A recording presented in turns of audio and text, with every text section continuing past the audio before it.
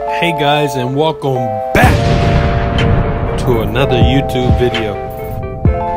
Broncos cut running back Royce Freeman after 3 years with the team.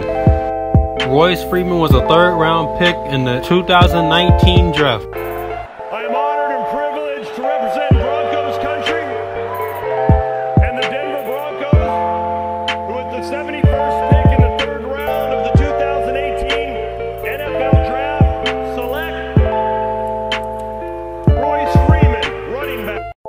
He averaged 4 yards per carry for a total of 1,187 rushing yards and 8 rushing touchdowns. He caught 83 passes for 409 yards and 1 touchdown.